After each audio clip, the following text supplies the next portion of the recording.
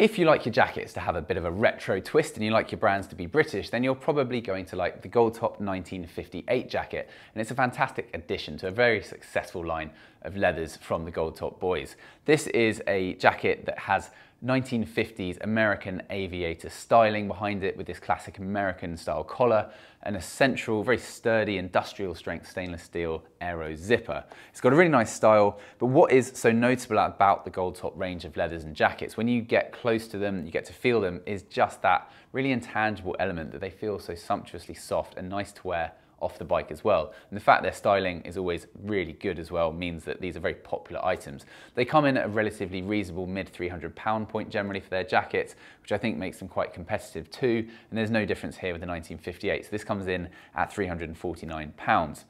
The real reason behind what makes these jackets feel as good as they do is the fact they use aniline leather. So leather comes in all forms and it can come usually with lots of blemishes and imperfections. So it's quite hard to find leather that comes in a large quantity that doesn't have lots of blemishes and imperfections. So the way that people usually approach colouring leather is to pigment dye it, which means to basically sort of lacquer over it with a colour that hides a lot of those imperfections so that you can't see them in the finished article. When you're using aniline leather, you use a soluble dye that absorbs into the leather itself. And this is really good because it means you retain the natural finish and the appearance and the feel and the softness of that leather as it originally came in, and you can only therefore use the very best quality leather because it's fully on show, so there's nothing to hide. And the GOLDTOP guys really know how to source and work with the best leather that there is. And they actually go surprisingly for a very thick leather. So this is 1.4mm thick, which for us is thicker than our average. But because it's such high quality and because it's aniline, because of the way they finish and process it, it feels so very soft. It doesn't feel any way like a 1.4mm thick leather. So you get the best of both worlds, you get the thickness, but you also get the wonderful feel. So we're really very fond, as you can probably tell, of the way that these guys use the leather in their garments. They also come fitted with Knox Microlock CE approved level 1 armour in the shoulders and elbows, accessed via internal Velcro storage pockets, and that can be nice and easily removed as well. And there's also a pocket to optionally upgrade for a level 2 CE approved Microlock back armour as well if you want to do that.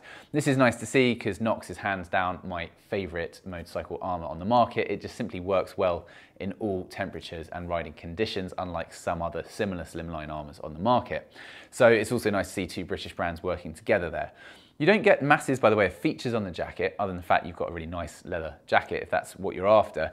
So there's no particular gimmicks to show you or really much at all, apart from the fact you've got these two slanted waist access pockets, which are always open in the sense there's no zip closure to them. So they're literally therefore going to be for your hands off the bike rather than storing anything as you go along. You've got the buckle systems either side to tailor it in a little bit at the waist, and you've got the tassel pulleys on the cuffs as well, just to pull that in too. The sizing is true to size, and the way they size it is in chest increments, so it makes trying to understand it very easy indeed. So we've got the 40 here, and I have a 41-inch chest, so the 40 therefore should be my size, and I should be on the upper limit of it, which is exactly where I am. As you can see, this is quite fitted. That's how I like it, and I could easily get away with a size up in a 42 if I preferred a slightly looser fit. So that's not unusual. It's quite common if you are in between the two sizes to be able to go for one or the other depending on your preference. So I would go for the 40. I like that kind of look, but do note, as you can see, the arms just are a tiny bit short on me, perhaps.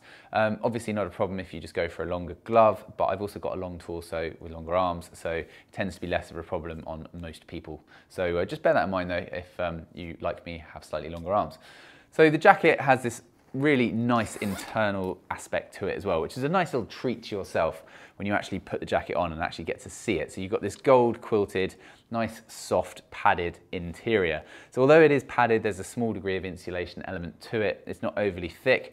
I think in terms of the weight of the jacket, this is a great option for Britain in the sense that it's going to get you through most of the year, except for the very hot days. They're probably the ones that this doesn't cater the best to in terms of the lack of ventilation and just the general thickness of the leather as well. So you've got a horizontally accessed YKK zip there, which is probably the best choice in terms of where you're actually going to put your belongings. So this is in stock and available now, and do stay tuned because there's going to be some more jackets coming in from GOLDTOP later in the season, but this is the one to get us up and running. Really like it, but would love to know what you guys think in the comments section below. So stay tuned for more video reviews of the world's finest riding gear. Thank you very much for watching. We'll see you again soon. Goodbye.